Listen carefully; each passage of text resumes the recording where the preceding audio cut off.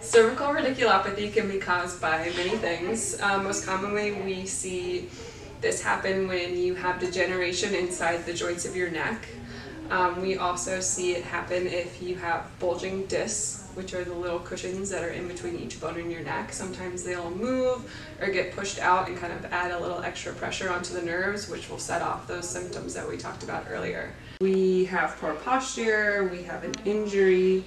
These discs can what we call herniate or bulge, and that causes them to push out against the nerves that are coming out of our spine. And that can cause the pain that you feel and the radiating numbness and tingling into your arms. This can also happen from a traumatic injury, which throws off the alignment in your neck and can compress nerves, causing you to feel those pain and symptoms that we talked about. So what do you do if you think you are suffering from cervical radiculopathy? It's really important that you address it early on when you first start feeling those symptoms. You don't want this condition to get worse because you are dealing with nerves, and prolonged nerve damage can cause a lot of problems in the future.